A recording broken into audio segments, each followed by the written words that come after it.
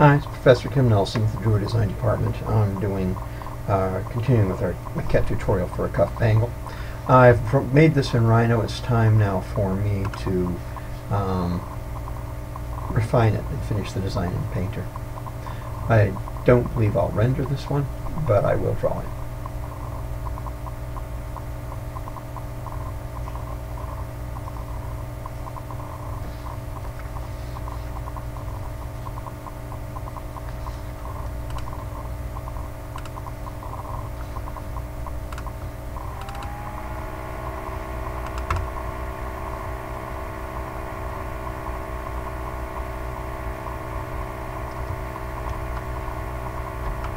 Control A, Control G.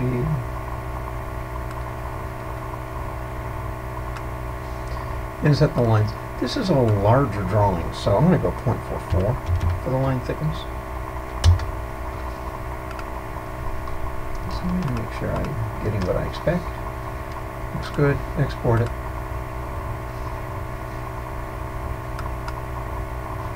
Make sure I have the high quality settings all around.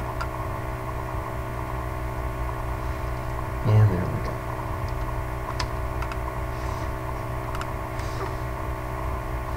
Coming into Painter.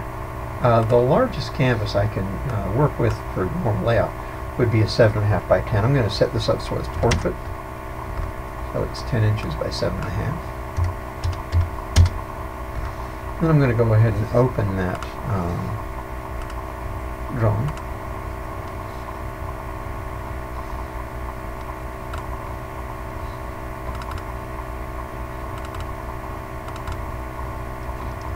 And the usual, Control A, Control X, Control W, and paste. Okay, so there is my drawing, and you can see it pretty much fills the page. I'm going to do my usual pixel scrambling.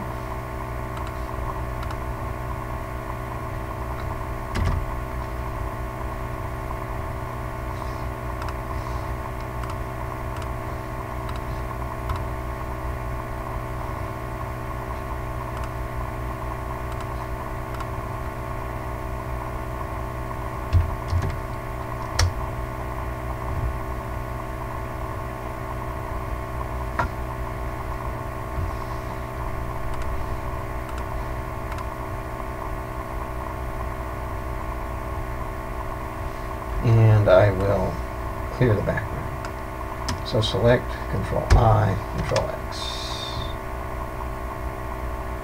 Moves the border. Now, you can tell my system is struggling with this. This is a lot of memory. It's a very large image. I have recording software going, so I'm just going to bring this into this image.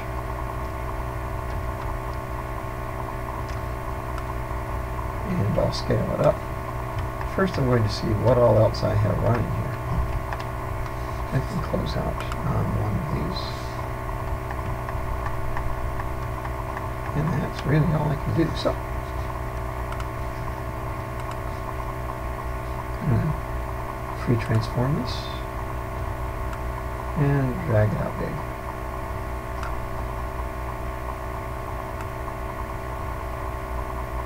So I can use it as reference.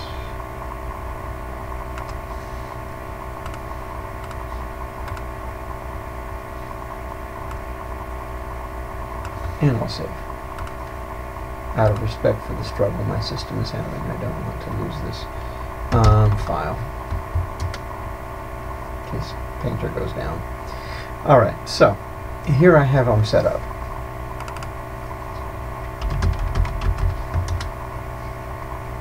Actually, that's reference. That's 10. And reference is going to go gel. And above the template and below the reference is my drawing layer. Okay. So, first thing I want to draw here, and I don't know how much of this I'll do, because you'll get the idea pretty quickly. I want to really draw this medallion. That's probably the most difficult aspect here. Unfortunately, I don't believe that this is a symmetrical pattern, or at least not entirely symmetrical. So, I need to take that template down in opacity a little bit.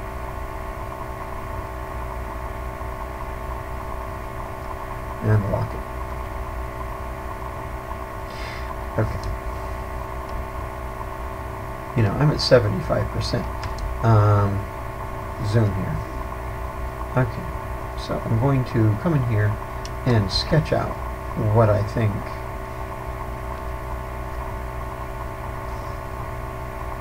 this should be. Now, I didn't put the stones in. I didn't want to bother.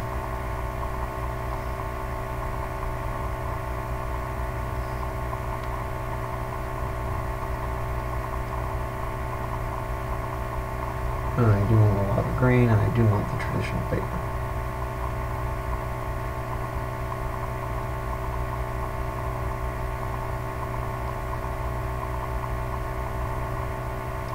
And just take a few. I don't really particularly care for this thing, so it's a little hard for me to say, okay, I'm drawing what they have the way they have it, but I will.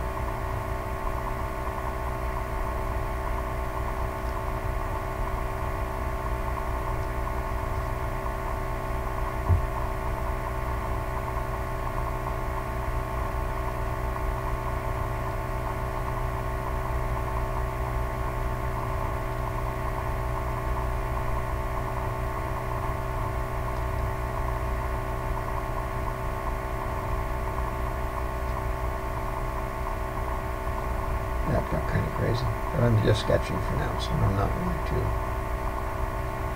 And since I'm going to model these, I would be modeling them. I'm not going to make each one unique because it's going to take too long to model, unless my client asks me to, and I would argue with them as to why they might want to do that.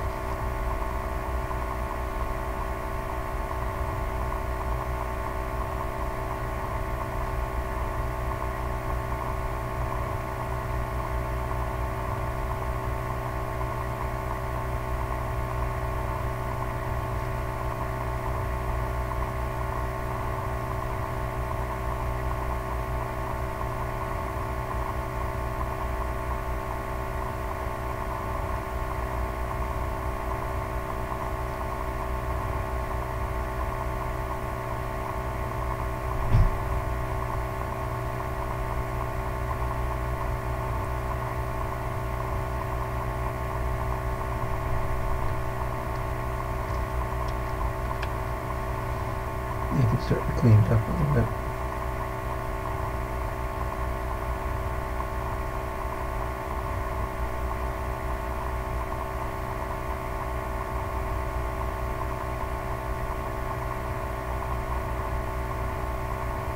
Now, because what happens here is going to depend a lot on how these two relate to each other as it wraps around, I'm going to do myself a kindness here.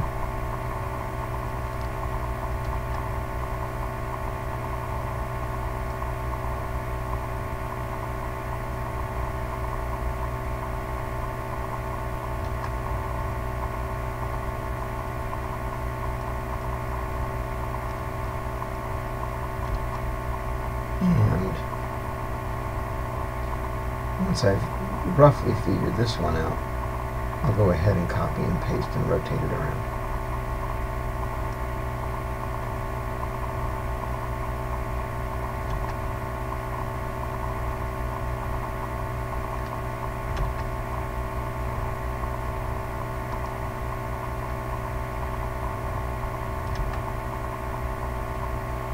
There's a serious delay on the pen action because of the resources being used to record this movie.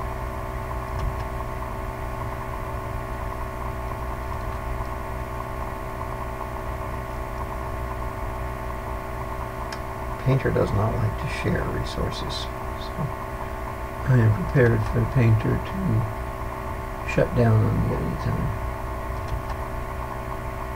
So I will take a moment to save here in just a second.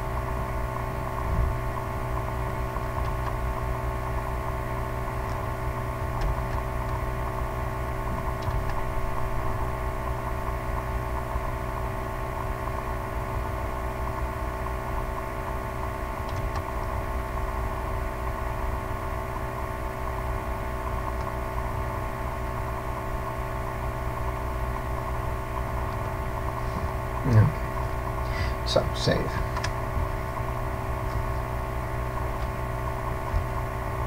Select this. I'm actually going to need to lasso select it.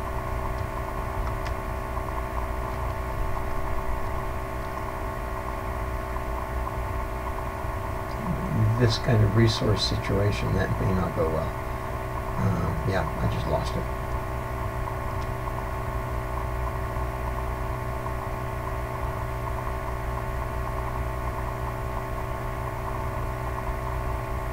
Lost it again. Okay, so copy, paste, rotate 180 degrees.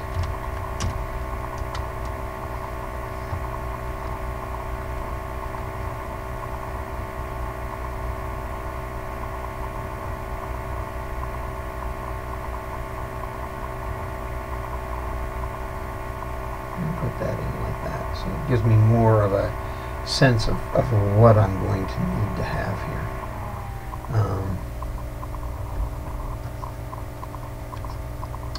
I need to have something come into here.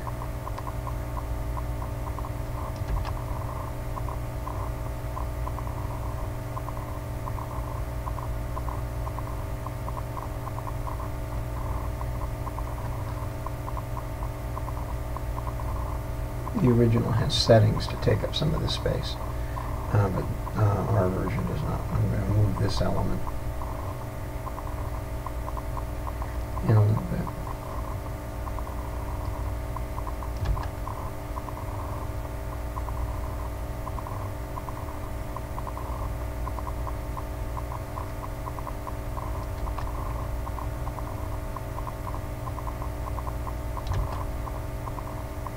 Please feel free to fast forward. Wish I could. So, I think that would give me a reasonably decent facsimile of what this design has going on. I think this should be more open here. Okay, and I think this should be spread here. Okay. Delete this to do Painter the kindness of not having it. Have to keep track of a layer. Remember, every layer goes the entire distance of the canvas, so you double the file size every time you put a layer in. So I will draw these now a little more carefully. It would have suited me better to make those line thicknesses in Illustrator even heavier. So that, because I'm not going to want to draw on this tiny, tiny scale.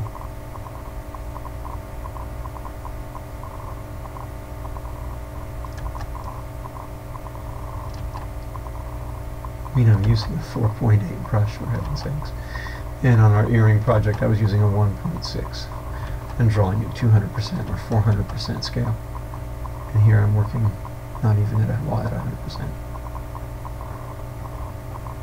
So that's an important strategy issue when you're going to develop this way. You're using a large object. You're going to want to use bigger brushes, so you're going to want to have a heavier line weight coming out of Illustrator. I would never go over 0.7.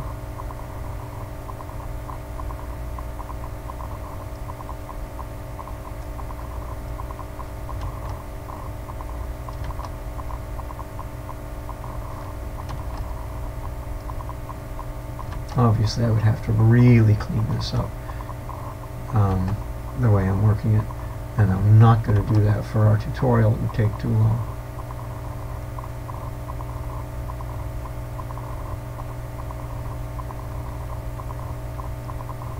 But I can clean it up enough that it's valid for what I want to do next.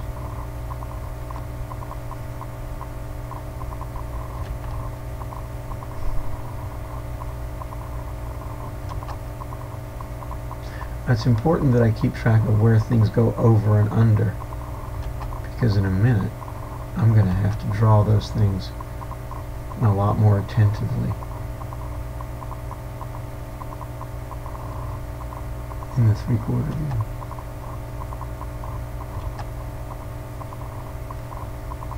Yeah, I mean, this is one of those things where, well, gee, if I modeled this in Rhino, I wouldn't have to draw any of it. But to model this in Rhino would take you a very long time. And this form is actually more suitable to a soft surface modeler than it is to Rhino. Rhino could do a good job, though. It could. It'd just be cleaner.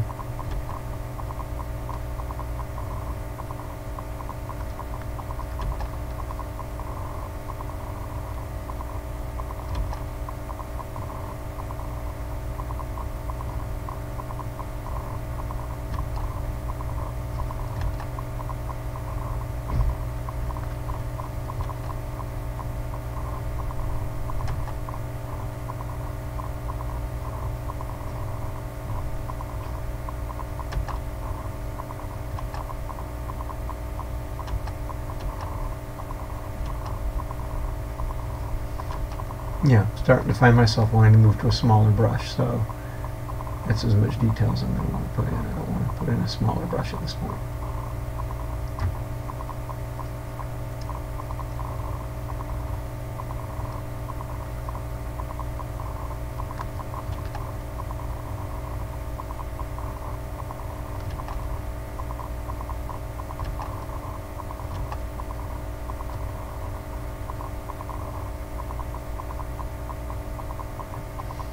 Okay, now to do a nice job with this, I'm going to want to use gel layers, and the challenge with that's going to be that this never had a white paper put behind it before I started drawing. So if I convert this to gel right now, the quality of my lines will change. And when I try and draw, it'll look bad.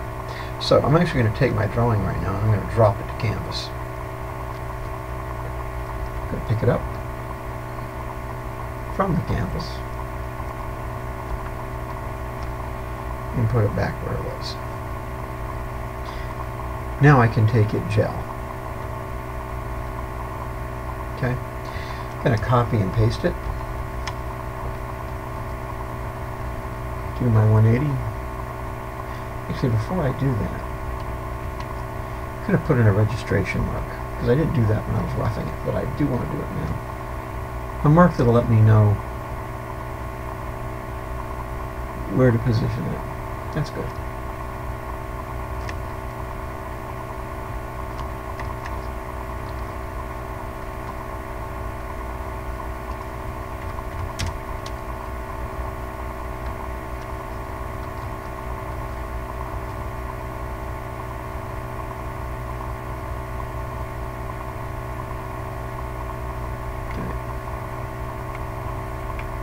As carefully as I can.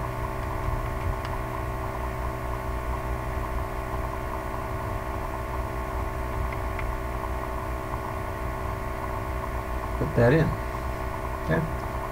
And because they're both gel, it works. It works fine.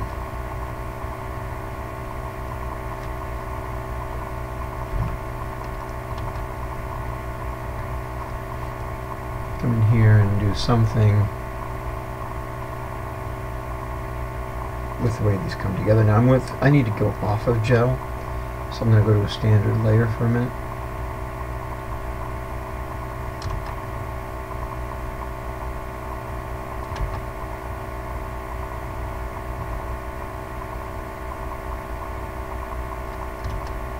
And okay, that's fine. That'll work for our purposes. I don't want to be overburdening this. So if I want this all to be one unit now, what I'm going to do is I'm going to draw a rectangle around it, and I'm going to Control-Alt-C to select all the way to the canvas and Control-V, and then I can throw these away.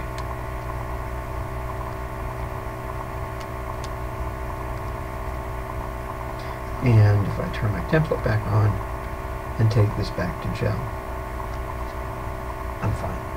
Okay? So now I have this drawn in the front view or the top view. Other things in the top view, I would scallop the edge. You know, there are several things I would do. But for the purposes of our tutorial, I'm just going to work on this thing, okay? So I want to have another copy of that over here, just to make my life easy. In fact, what I want is I want a copy of it with the template underneath it. So once again, Control or an R to select, Control Control Alt C, Control V, and gel this.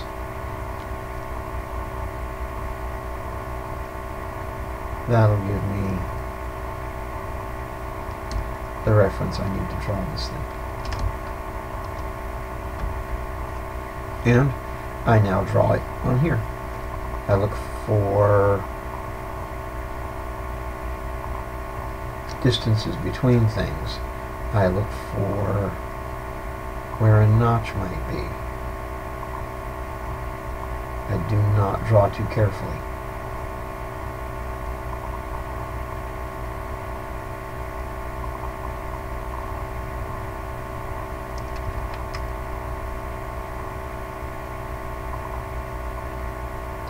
I'm looking at negative spaces and trying to preserve them.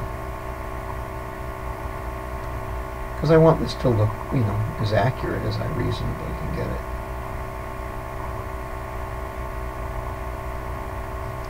So,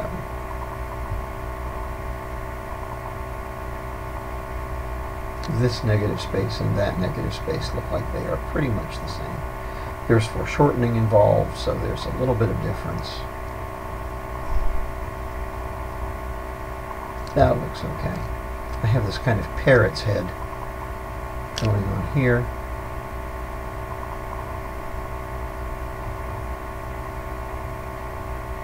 That I want to capture.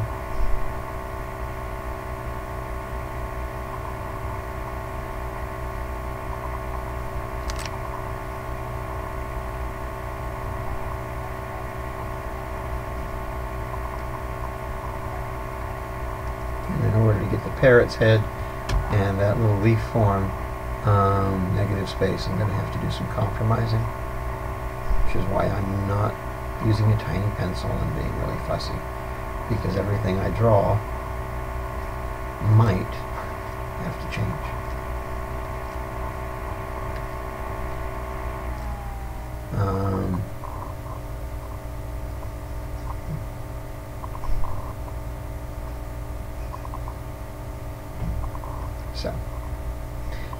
Down here I have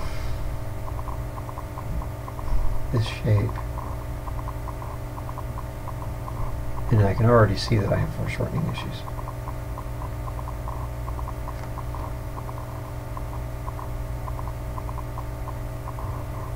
And I'm drawing everything flat right now, because once it's drawn in flat I can add the form.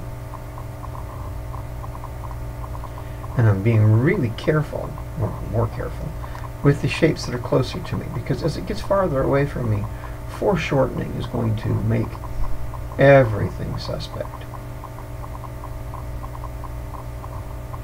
But my consumer, my client, is going to expect there to be some relationship between this and their design. So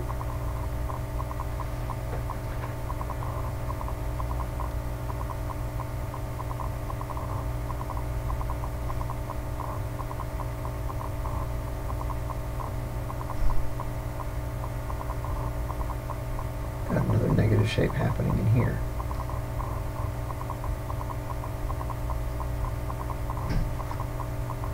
Lots of foreshortening associated with it. And as I move farther away from my eye in this drawing, the more the foreshortening will be a problem.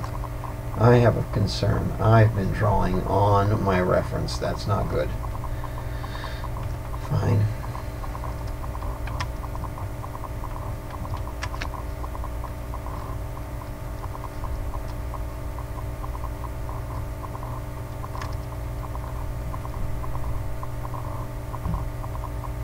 select this back out, cut it, paste it, re-gel it, and lock it so I don't do that again. Okay, so I'm back here. Alright, so keep drawing. Just glad I noticed that before. I was about to be overlapping and I'm like, suddenly realized I might have a problem. Come here. This thing takes off. Comes very close and ends somewhere in there.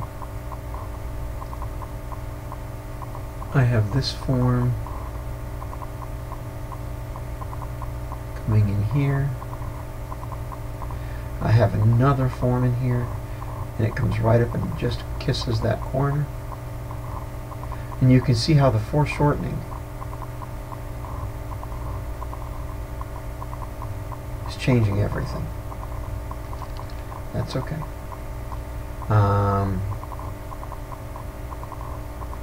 There's an edge, there's a distance between the edge here. It'll be much thinner than what's shown here because of the foreshortening.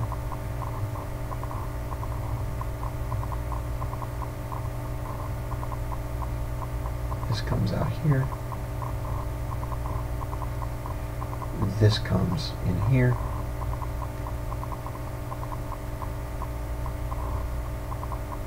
Okay, so that's pretty much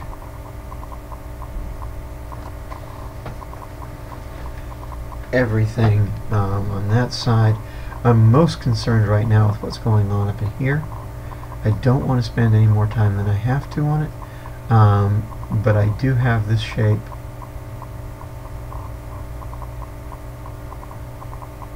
The ones closest to me are the ones I'm going to get the most correct. The ones farther from me I'm not going to worry about because of the foreshortening.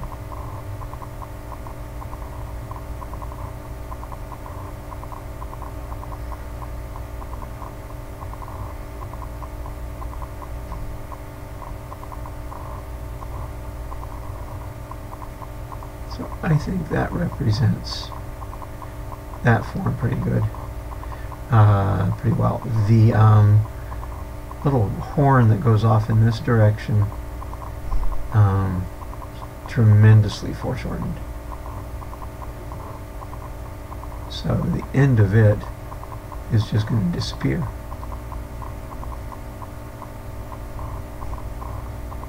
There's an overlap here, and that goes right off the edge. So there's some vagueness right there. And by trying to do something with it, I'm being nice. I'm not going to try and do anything more. I do think it's time to drop to a smoother paper, because when I have to start fussing with detail, I don't want the big grain to get in my way. So there's that. This comes in and bites in here. This comes off.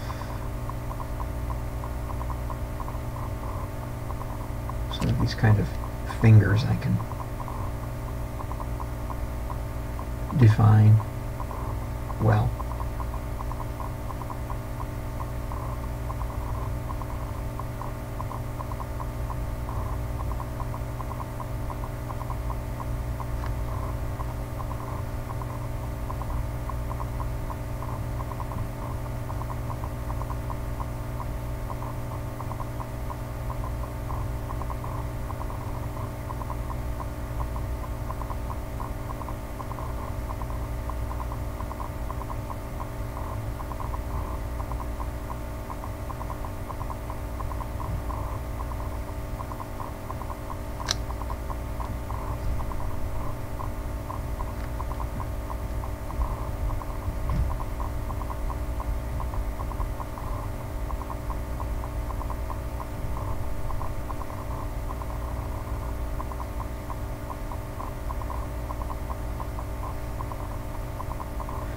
You can see I'm trying to obey this.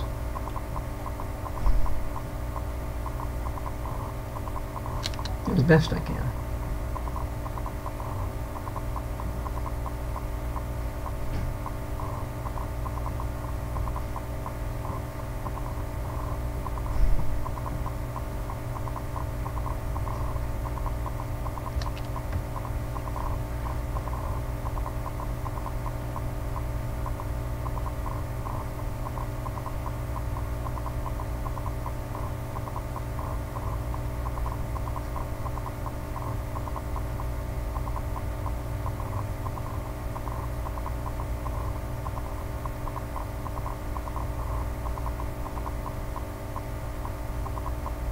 I wish I could make this faster for you.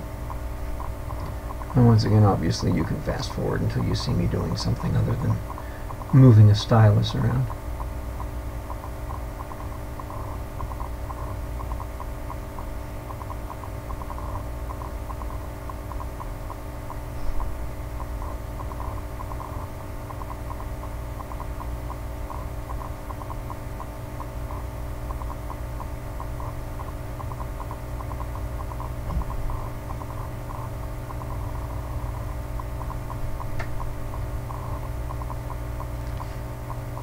Get rid of this.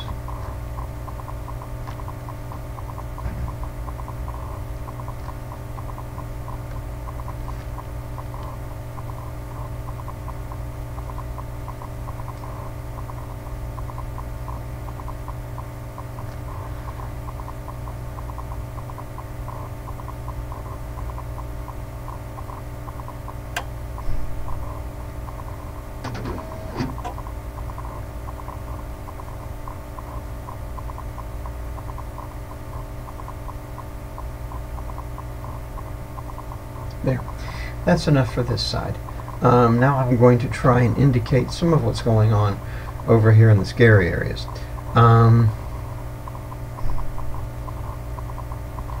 Once again, I'm looking at negative spaces primarily to try and get this right. This comes up a little higher on this side than it does on the other.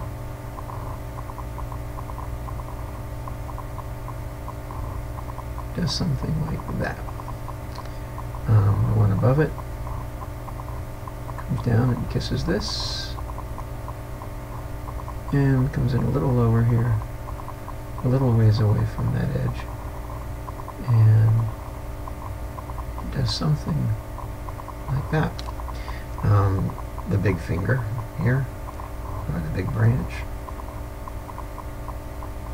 it swoops down. I don't know how far I'm going to see, so I'll let that go for now. Coming back up over in here, this finger is mostly on that side of the center line.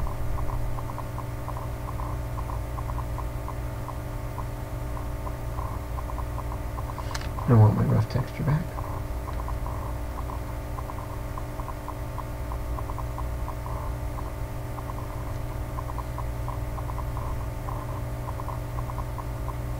Here's that corner right here, and I've got this too far away in that corner.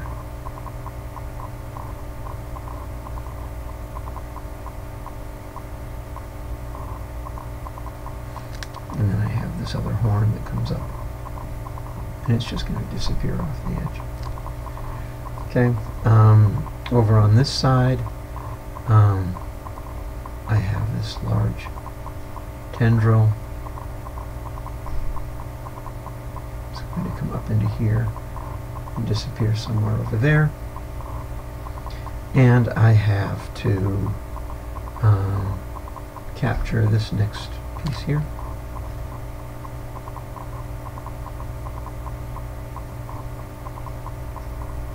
There is a distance between it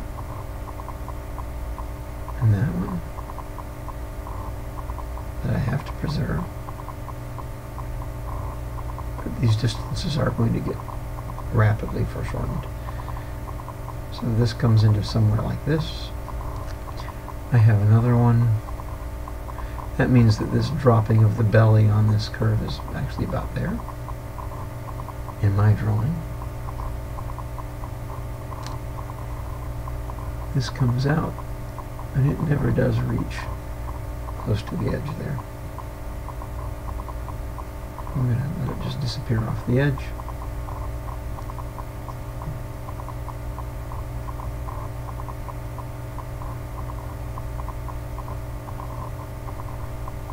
Something like that.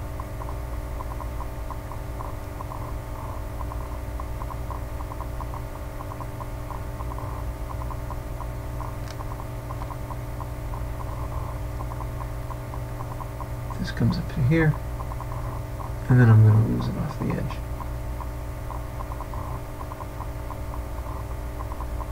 And this comes up into here, and I'm going to lose it off the edge.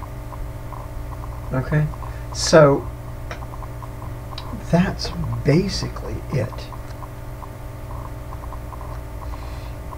What I want to show you now is how to make it sculptural, because that's why we have the thickness on the maquette. So now I will go back to a smoother paper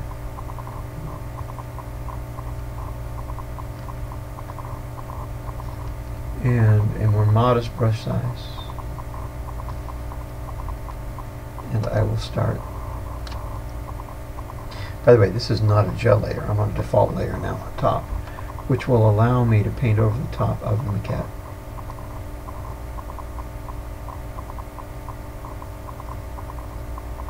See, there's a thickness here.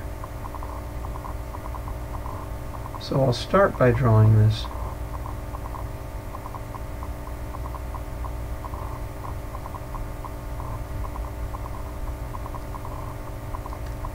as if it were a cutout.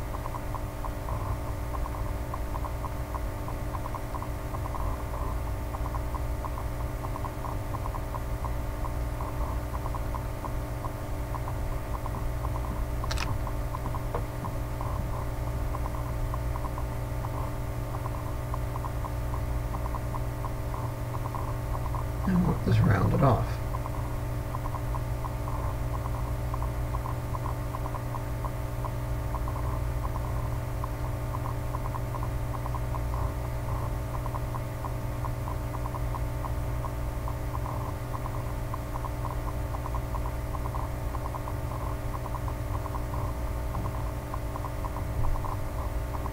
Okay, and this will change things because once you see it with the thickness involved,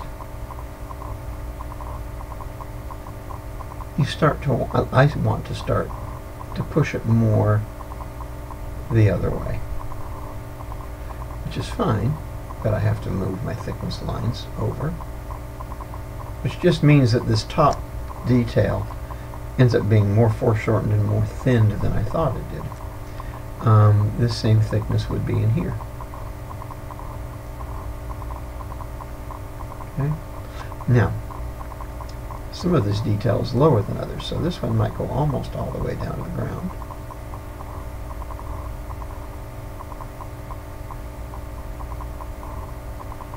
In order to allow this one to overlap it, and there would actually be a corner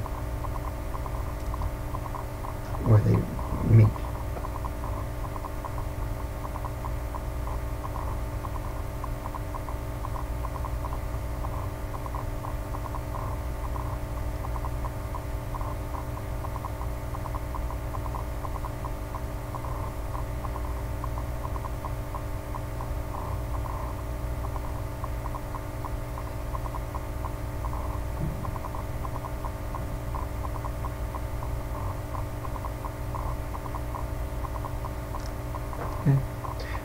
Same thing here.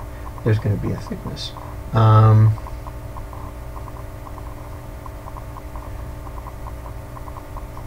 can kind of decide where I want to put that thickness.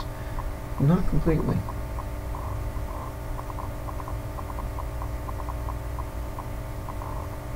I'm going to split it a little bit.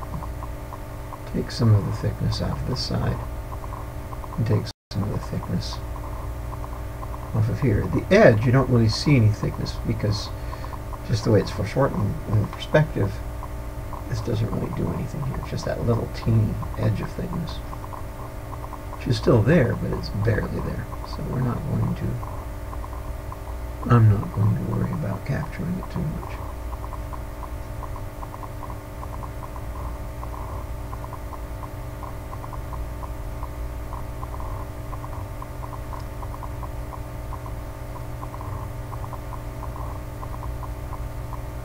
This has the thickness.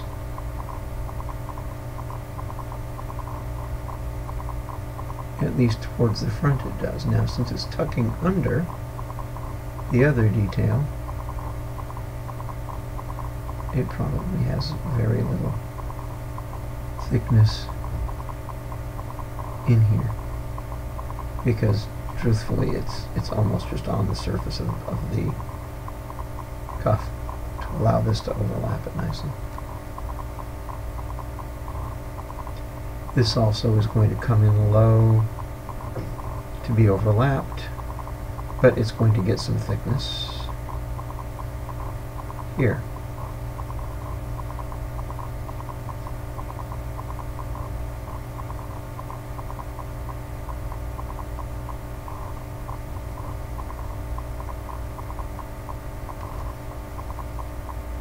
And I hope you can see that by doing this, I am creating a sculptural effect. This feels like it's sculpted into the top. This has thickness, certainly at the point. It may reduce as it comes up underneath this main vein, but it has some thickness here.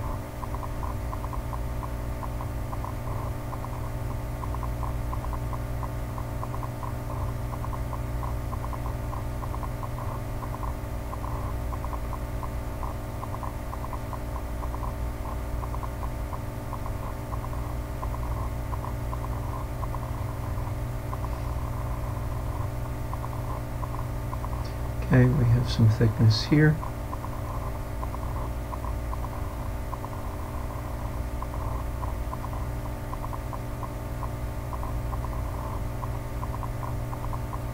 Okay, and you can go crazy doing this kind of thing, but if you just keep allowing there to be this sense of depth in the material. This branch obviously has to bite into this branch. A little thickness be visible there. Same thing here. This one has to bite in. So let there be a little thickness there. The edge of this is obviously not going to be a straight line. I'm going to do that. Okay.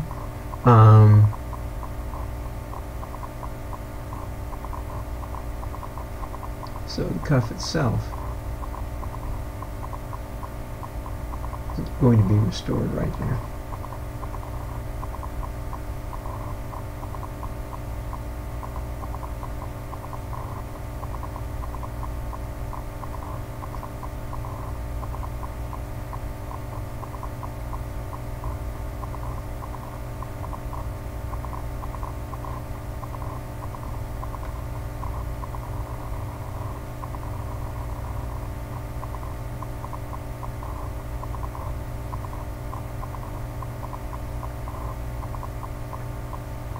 Okay, so you can see that you have these details now forming the contour, or affecting at least the contour of the cuff, which is cool. That's what you want, so that it feels like actual sculptural detail on a surface.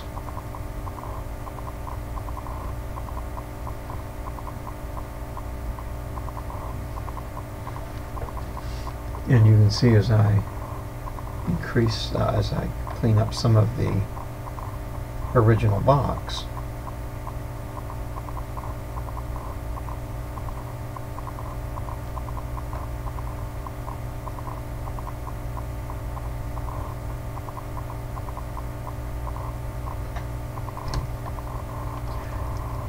I'm getting the feeling of sculptural detail placed on the top of that cuff. Okay? It takes time. It does. I'm going to cut this video here. This would take me easily a couple of hours to draw out properly, this design. And to do a couple of hours on video makes no sense. I'm not getting paid. And, you know, you don't need to see that. What you do need to see is the process. Okay? Thanks so much for watching.